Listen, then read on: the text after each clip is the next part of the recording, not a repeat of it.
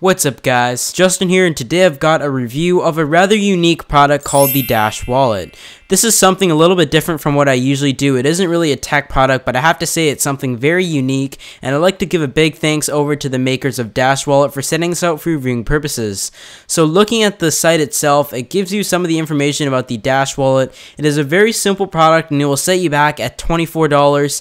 However, it really just tries to let the minimalist carry what they need in their wallet and nothing else that's excessive, and really try to minimize the size of your wallet in your pocket. It really just lets you carry something much lighter. However, you still are able to carry what you need to, such as your credit card, any other things you may have, as well as a small pocket to carry some change as well.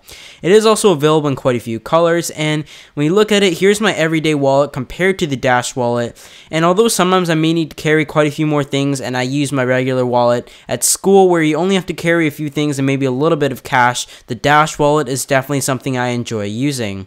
It is a very simple product for what it is. It just has two pockets on the top and just a little pocket on the bottom. I think it's a very simple but effective design by the creators. It is really smart, something that a lot of people thought they may have been able to come up with, but it's just a really good idea in my opinion.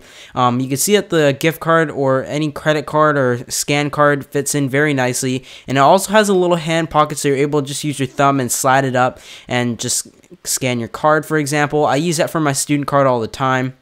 And here you can also put some bills in there.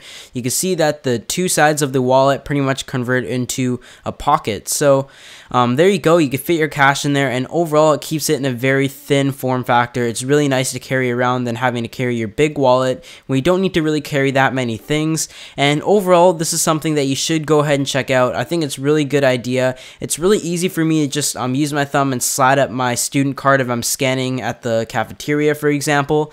So thanks again to the folks over at Dash for setting this out for reviewing purposes. The links will be down in the description below as always. I'll see you all in my next video.